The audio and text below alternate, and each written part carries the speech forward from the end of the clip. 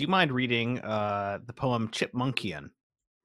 I have a number of poems in this book about that are prompted by animals, Hmm. uh, but the chipmunk is one of the most concise animals I've ever seen.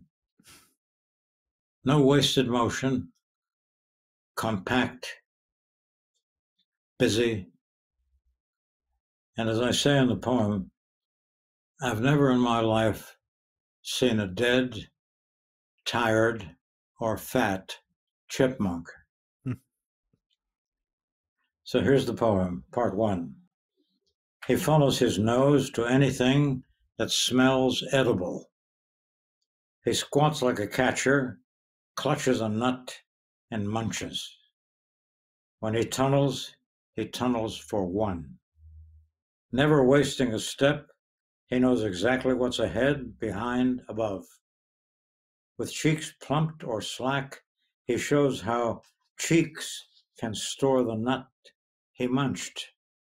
Why ask if chipmunks serve a purpose other than the perfect way they munch and store? At least they prove perfection at ground level or below is possible. Part two. Seeing a single chipmunk dead, fat, or asleep is rare. They have no time for such. Right now or what's next is all they know. Compact as a change purse, they nose the ground, glance up, dart left, skitter or flex erect. Dinosaurs have gone to extinction. Hippos are soon to follow. Chipmunks foretell how the meek shall inherit the earth. That is a delightful poem, and the phrase "the not yet munched" is a very Hazoian construction. That's like very typical of your syntax, and it is compact in itself. What seems, what is. Not that it matters. Skyscrapers in Hudson Yards may dwarf the desert towers in the Emirates. So what? All those who batten on irrelevance can feast on that. Let rocketeers rename the moon, establish malls on Mars, and conjure floating cities in the sky. What difference will it make to killers in uniform who boast of bombs that prophesy extinction? It seems if soldiery is the norm, then wartime killing will stay the alibi for murder. It seems unending. As one who thinks that love and all its bravery can mock the follies of this world, I see how disappearance lets the unforgettable endure. What lasts recalls what's lost. My wife's smile was love and bravery combined. It made our kind's unkindness something to defy. The world is less without her, and so am I.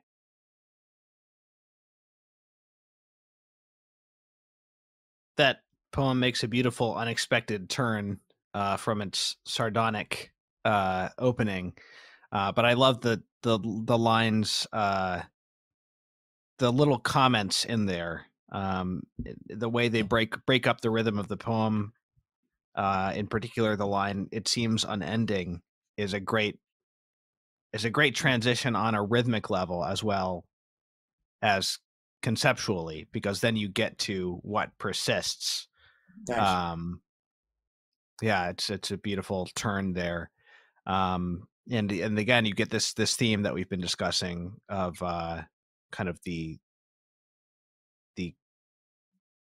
something that's past and yet is still present, almost because it's past in a way, because it's a complete experience. Mhm.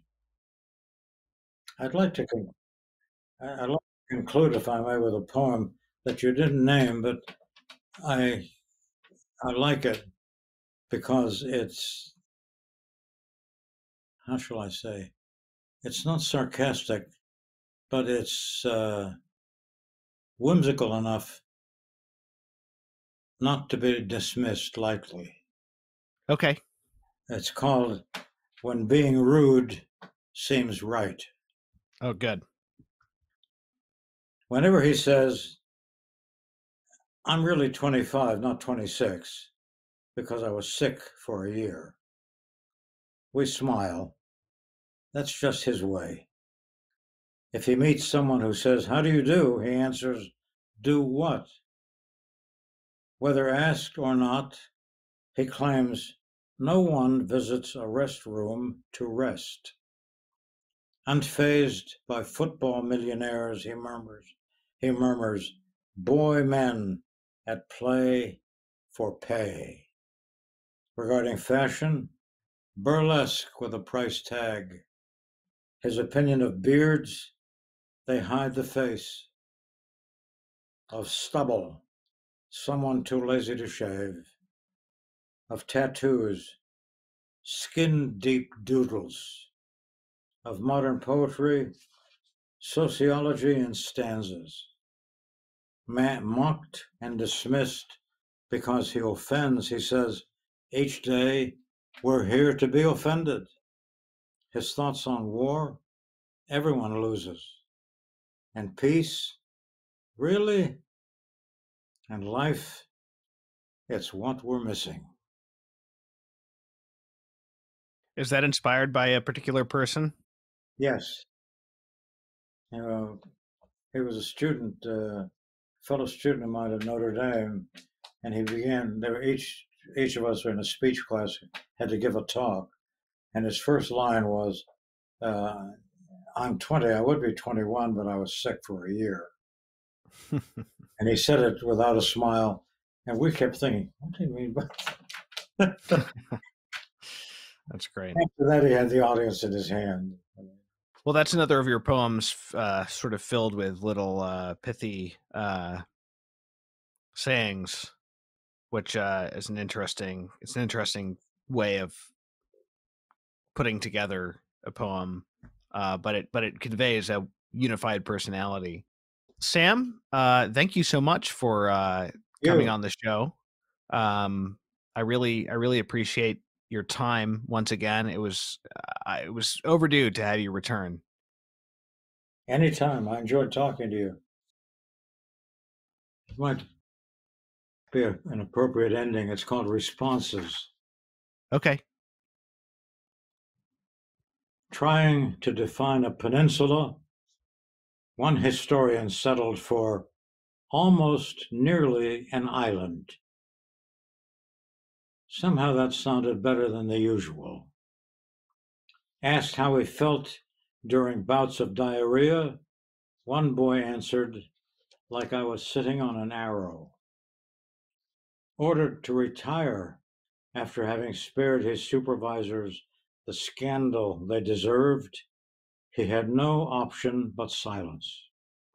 His ongoing penance was to pray daily for the Jesuit order. Informed that his Renault was totaled, he heard the medic ask him how he felt.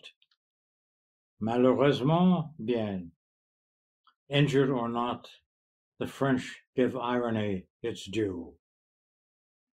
Ever the envier, Iago called the total embrace of lovers the beast with two backs. The lovers ignored and pitied him. Rhetoric, said Yeats, is the will trying to do the work of the imagination. Don't send a poem, John Chardy warned, on a prose errand. Cruelty, noted Thornton Wilder, is a failure of the imagination. All three were speaking differently alike. Wounded by dementia, a retired linebacker said, anyone who plays for pay is earning profit for the owners.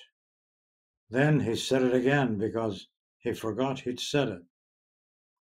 Informed that Cardinal Ottaviani opposed his reforms, Pope John countered, "If he is telling the truth, we should listen." Ottaviani said nothing more. Invited to the States after receiving the Nobel Prize, Wisława Szymborska politely responded, "Madame Szymborska will come when she is younger."